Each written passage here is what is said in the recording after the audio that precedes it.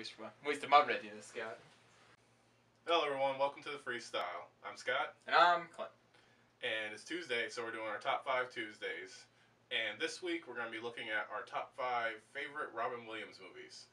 For no reason whatsoever. No reason, we just picked this because, you know, it's Tuesday. And coming in number 5, we got Aladdin. One of my favorite childhood movies. I always enjoyed... It's like they kind of cracked the code on Disney movies, because before that, it was almost exclusively like girly movies. There was like Peter Pan and stuff, but like Aladdin was like... It was a really good... Yeah. You know, for a musical, it was a musical that you could enjoy as a boy. It was a musical for dudes that weren't gay.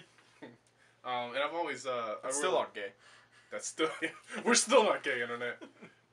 But I really always enjoyed the great animation. And like I said, I always thought it was a good action adventure, especially for a young growing boy like me. Yeah, and it was also very, very funny. Yeah, yeah. And I feel like, specifically for the Robin Williams part of this part, you know, he was almost made person made to be a cartoon, the way he's like already so animated as it is.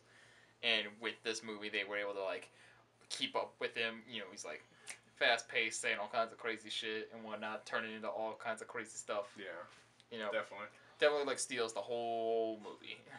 And coming in at number 4 is Patch Adams, which is a movie about Robin Williams who first goes to a mental institution, realizes, oh damn, doctors are shit, and decides to be the best doctor ever. Yeah, that was one of my favorite things about it, is that it's like he realizes, oh, these doctors are shitty, instead of just getting out of there and being like, oh, these doctors are shitty, like, he decides, well, fuck this, I'm gonna do something about it. I'm gonna go become the best doctor ever. Yeah, like that one scene where he realizes like he's helped this one patient in there more than he's had than like any other doctor by just like, you know, playing games where he's like, let's shoot the squirrels. Yeah. The invisible squirrels that you see so you can go take a piss. And I mean, it's one of those movies where it's like about like, you know, someone trying to change like a broken system and whatnot.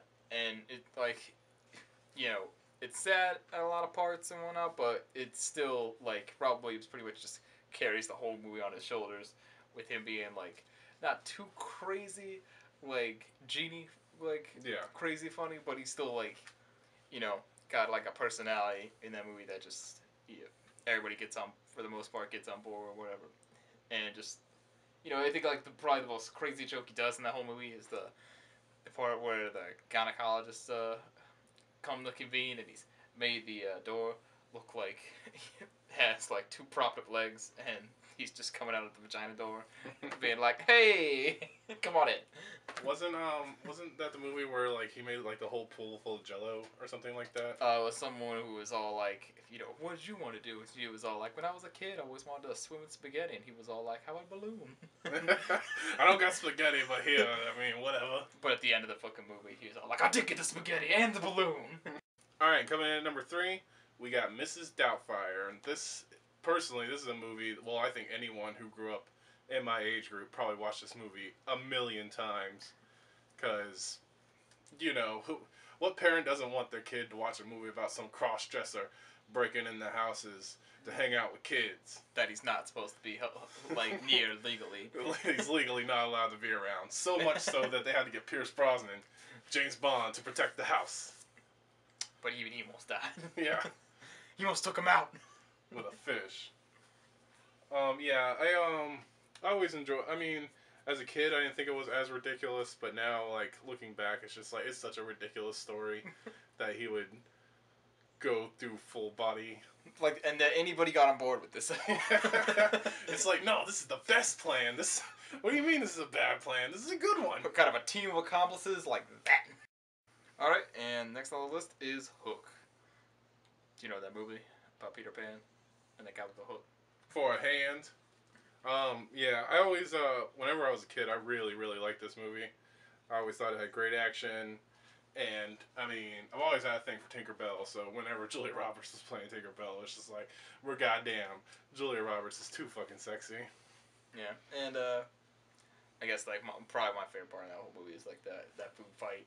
Yeah. That happens and whatnot. It, like, has that cool little part where he's just calling him all those stupid kid names and whatnot, and then flicks that thing in his face. Oh, so great. And it actually hits them. It's just like, oh my god, that food's so delicious looking. Makes me hungry just thinking about it. Right. And I always enjoyed that they were able to continue the story of Peter Pan, even though it wasn't like official canon. But as far as I'm concerned, it was. Robin Williams really was Peter Pan. Yeah. But I mean, like, of all the people to get who was like a kid at heart, but like a grown-up man, I feel like Robin Williams like fits that bill perfectly. Is it too morbid to say he's now gone off to Neverland? Yes. Coming in at number 1, we got Good Will Hunting. Just recently talked about this on the throwback, but I had to put it on this list because it is one of my favorite movies ever. I think anyone who enjoys Robin Williams probably has seen this movie and would agree. I mean, it has amazing everything, like amazing story, great actors, great.